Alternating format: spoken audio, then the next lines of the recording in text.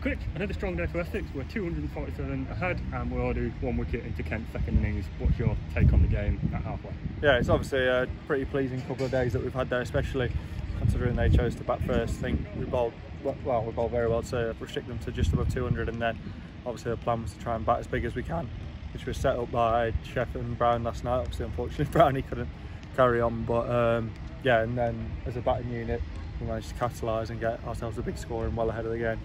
And we're obviously definitely a team that has more experience of batting first, so with that in mind, is it quite pleasing to come from behind and then build a big lead, and we've done that quite successfully? Yeah, definitely. Like, obviously it's pretty much the same game plan, it's just flipped around and stuff, but yeah, obviously it's nice. We did joke like that at the start, we batted first in all but one game I think this year, so yeah, it was obviously pleasing to do it that way, and then still be in the driver's seat going into the third and fourth innings. And your innings personally, you definitely took the attack to the bowlers on a couple of occasions. You know, that's obviously something we've seen more and more of in red ball cricket in England over the past 12-13 months. But is that aggressive style, is that something that you're quite keen to play in personally?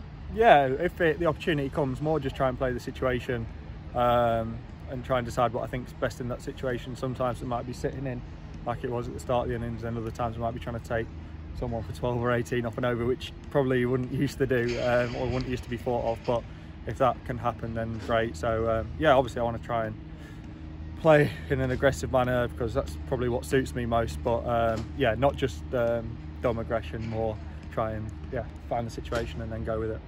And obviously some of the bowlers that you did take the attack to were the spinners. Now you're a spinner yourself, does that help or aid you in any way, do you think, when you're facing a spinner batting? Yeah, sometimes. Obviously you don't really want to get out to them sometimes, but yeah, you kind of know what they're trying to do a bit and you can try and use that for yourself, obviously. But yeah, it wasn't spinning too much today, so just try to take advantage if the field was set in my favour, really. And there was a really valuable batting contribution at the end from Simon Harmer, you sharing a big partnership with him.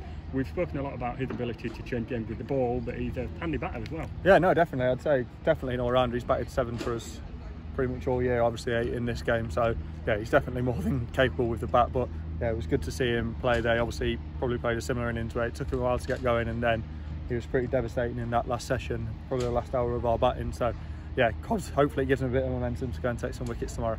And then later on, obviously opted to declare, stick Kent in for what's known as a tricky late period in cricket. Did that figure in your thinking, the idea that, you know, the clouds were gathering and the lights were on? Yeah, definitely. I think